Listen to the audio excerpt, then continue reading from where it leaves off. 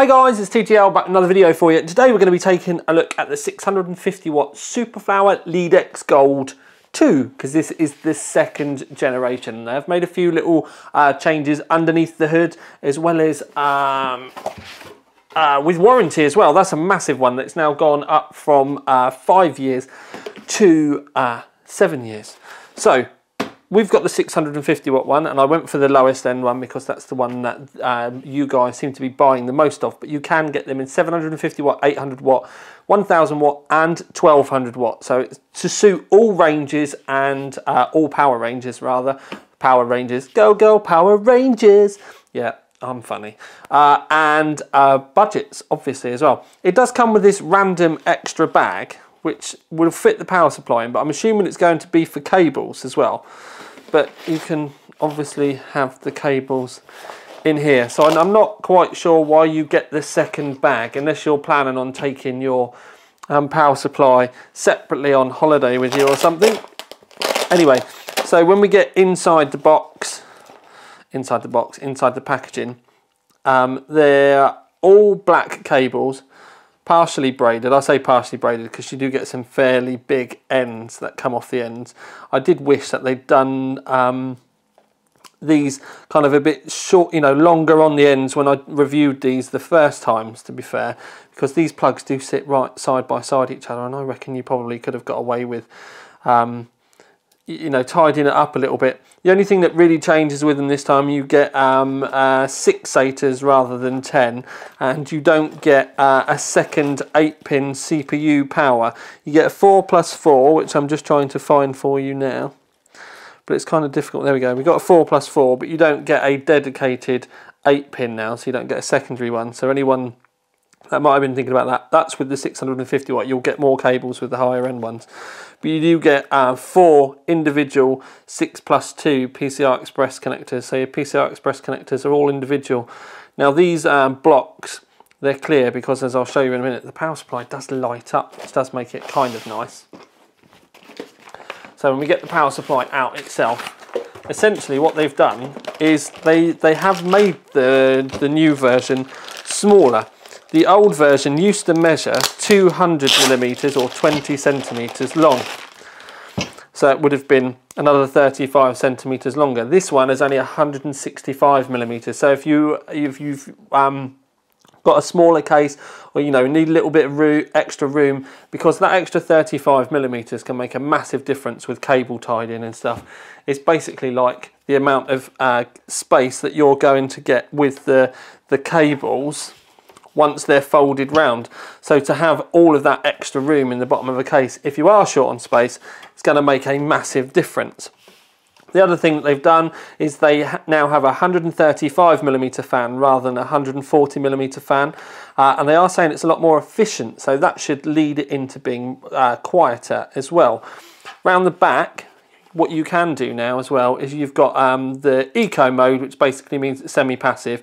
Off means the fan can spin at will, but it will still stay incredibly quiet.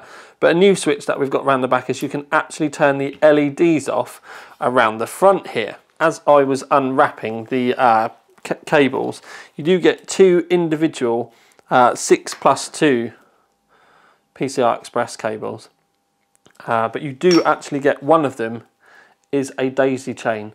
That wasn't actually made very clear on the paperwork for the actual unit or on the website, but that's the way they've done it. One is a daisy chain, 2 are individuals. So with the unit plugged in, and we are shorting it, but it does mean that we can get the unit to start. This is with the eco mode turned off. So eco mode turned off means that the fan will spin all the time. This is on its lowest setting, but as it gets warmer, it can spin up. If we were to turn the eco mode on, the fan will stop and it goes into a semi-passive mode, and the fan will only start when it reaches a certain thermal temperature. It's not based on load, it's actually based on temperature within the unit itself. And then the other switch on the back is for the lights. Now, I personally really like these lights, which is why I actually use a version, the older version, in my home server. But for those of you out there that might not like the light aspect on the front of it, but you actually like the white PSU, at least you do have the choice now that you can just flick it off with a flick of a switch. And it is round the back of the unit as well, so you can do it from the outside without having to take your side of your case off or anything like that. So you've got some really easy ways that you can control the power supply without having to mess around. Okay then, boys and girls, so we're going to move on to some testing. Now, I've not turned the machine on yet, but I have got a proper Sunrun power supply load tester, so I can put specific sets of load on certain rails, certain parts of the power supply, whether it's the 3.3 volt, the 5 volt VSB, or the 12 volt rails. I can put specific sets of load on either side of that. I've also got an old gaming laptop actually up here with a USB oscilloscope attached, so that we can take a look at the ripple, and that's the voltage fluctuation. And the ripple is something that we always pay specific attention to, because if the ripple is too high, then you can, that is really what you can end up getting, which can end up killing your processor or, you know, whatever in your board. So too much ripple is a very bad thing. Anyway, right, so when this goes on, it makes an awful lot of noise, and I'll just try and talk above it. So what I've done, while it kind of kicks in, it will flicker, but that's just because it's an LED. I can't do anything about it. I can try and change the settings on the camera, but if you can see the numbers, so it doesn't really matter. You'll get used to it. So I've set up a 20% load, I've set up a 50% load, and I've set up a 100% load. So if I flick everything on, so 20% load, 132.7 watt. This is a, and you can see it through the flicker. And this here is another item that we want to keep our eye on. This is our efficiency setting here. So 132, half decent gaming rig, big, you know, loads of fans, big graphics card, all that sort of stuff. You're roughly going to be sort of hitting that on the desktop. If you've got a low power rig, it can go down to anything to sort of around the sort of 70, 80 mark. But this is a good kind of stop off. So at 132 load, we've got 90.3% efficiency. And if I, what we can do is we can whiz through and we'll just focus on the efficiency for a second. So 90.3 for 20. If we bang it up to 50, literally I can do it with the press of a button, and now we're up to 300. It's actually about 5 watts over. It should be 325 watts. It's flicking between 91.2. Sorry, 91.9 and 92, and then if we flick it up again, it will catch up 89.8. If we were to bring the graph up for the efficiency, this, because we're testing a gold rated power supply and it's not platinum, it's not titanium, it's going to be fairly down in the graph anyway. But the most important thing is to look at the bottom of the graph, and you can see the old Superflower 650 watt gold, because I did test the last one. So you can see we've gone up a couple of notches. You can see that it is much more efficient. You've got a good 2%, well 1% there for the 50%. And then on the 100% load, you can see it's gone from 89 up to 90. So about a 1% difference across the two. But the most interesting one, well, okay then, so moving on to the ripple, just to explain you what you're seeing here. This is the oscilloscope readout here, and it's just showing us how much the voltages basically are rippling. But up here, the top thing that we're seeing is how much goes below the specified voltage that we've asked it for. We've got this one here, which is how much it goes above, and then the actual one that we want to take attention to, or keep an eye on, is the peak to peak, and that is where we get our ripple reading from. So we're currently testing 20%, which is 132.5 watts, and the most that we've seen is 6.8 millivolts of load. If you stand there and watch it for long enough, it will flick up to 6.8. When we put it up to 325, the most that we saw on this was 8.4, and again, if you sit there and watch it, it'll go that high up. And now we've just flicked it across, and we're now testing 650 watts, and the most that we saw on this was 9.6. And when we bring that up and actually put that into a graph, you can see it does incredibly well. It's right near the top of the graph, but you can look at the old Superflower, and the 100 watts, 100%, sorry, was 11 millivolts.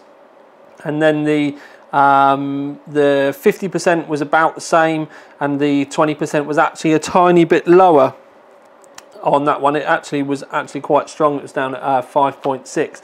But 100%, where it's being really, really stressed, is where we really want to be paying attention to it. So when you do put that into the graph, and you can see it's actually up there with the big hard-hitting Corsair power supplies, the RMI 1000 specifically. You can see it's putting in some really good competition for that. The other thing to kind of consider though is because it's a lower wattage than the RMI 1000, you would expect it to be marginally better there. If we were going to go head to head, we would really need to test 1000 watt versus 1000 watt, but obviously we would be here forever if we tested all of them. Okay then peeps, so I didn't actually intend on doing a full batch of testing on this when I started this today, but it was one of those ones where I've not used the power supply tester for such a long time. I felt like I wanted to have a play, even though I didn't really have time for it at this present moment in the launch of everything that's going on. But anyway, so we give it a good test. Now, if you've got the old 650 watt Leadex, then to be honest with you, I wouldn't necessarily think, unless you're really, really short of space, and upgrading is something that you want to do so that you've got that little extra bit of space down around here, like I said, because this is 35mm smaller. I wouldn't necessarily think it's an upgrade for you, do you know what I mean? It does perform marginally better, but it's not something that you're ever really going to notice in the real world. But it's only really, because overclockers still do have the old one and they've got the new one, there's only £1 between the two. So if you're in the market for buying a new power supply, then I would absolutely say don't necessarily think, it's not really enough of a saving. £15 maybe, not a single pound. So if you get the chance to get one of these, then you can grab it, pick it up. Also, the thing to think about is I did have a white one because obviously I'm a bit, I do like my white hardware, but they do black options as well. Also, don't forget, this is the lower end one, which was the one I picked because I knew more people were going to pick for this kind of rating. If you're wondering what sort of hardware that you can run on it, you can run a 1080 and a fully overclocked 2011 V3 system, and they don't even pull 400 watts. So this will give you a little bit of headroom there to help keep the fan down and all that sort of thing. But it's, if you're thinking about sort of like a KB Lake system with like a 1070 or something, this is actually the perfect sort of wattage. I always end up getting loads and loads of people underneath going, what can I do with this watts and what can I do with that watts? And I can never keep up with the questions. So if you do have any questions and you would like me to answer them, go to the OC3D forums. I won't be doing it in the comments underneath today. Yeah, ample wattage, and it's below £100 as well. Now, the one thing I will say is when you do buy a power supply, don't skimp, because this is what I would actually call the heart of your system. Your CPU is the brain, this is the heart. And if this dies, it can kill everything else in your rig. Not that I'm assuming that this is going to die, but a bad power supply can kill everything that's connected to it. And I have seen it happen. It has happened to me in the past as well. So it's one of the areas that I personally say, if you're spending, I don't know, £300–400 on your graphics card, then you should be spending about £100 on your power supply minimum. Also, what you need to kind of keep in mind as well is you get a good warranty on these now. They're really good efficiency. They're only ever going to be like marginal increases, or at least that's the way it's been for a little while when it comes to power supplies. It's normally about aesthetics more than anything else. Fan changes, that sort of things, making them quieter. But you'll get a really good life out of your power supply. So it's something that's worth investing in, because you never know, it may be in there 2 or 3 years later and you've actually already upgraded other parts. So it's always worth paying a little bit more to make sure they're quieter, that they're going to be stable, they look that bit nicer, get better warranty, and you know that you've got half a chance of it lasting probably longer than some of the other parts in your system as well. But for this, we're going to give it the OC3D approved award. It 100% ROC3D approved basically means it should be in consideration. So if you're looking for a power supply and you're looking for about 650 watt, there's absolutely no reason why this shouldn't be in the running. There's a few others out there that you might want to be thinking about from a few other brands, but to be fair, the branding thing is something that can be very kind of like personal, and you know, does it really matter too much? Well, I don't know. I would actually say that if it was me and I was looking at this power supply, the reason why I would be buying it is, yes, it performs well, but I want a white power supply with some little lights on it. And that would literally be the choice for me. It's not too expensive, it looks really nice, TTL has tested it, performs really well as well, it's quiet, Bob's your mother's brother, lovely bubbly. The other thing I will say is, because of the connectors here, they are proprietary Superflower connectors. OC UK, which is where I got this from and where you can buy it from, it's where all the prices come from, do sell cable upgrade kits. You can just buy the cable upgrade kits and click and replace the grey ones. I've actually got some red and white ones in my racing rig, because I have a version of one of these in my racing rig. And I also have the 550 watt titanium in my server. So just to let you know again, when I say to you it's a good brand and it's a good power supply, I use them myself. I think that should say it all. But for now at least, this is Tiny Tom Logan doing a review that I hadn't planned to review today because it was a lot of work and I've wasted pretty much an entire afternoon playing with my power supply tester. Out. Ding!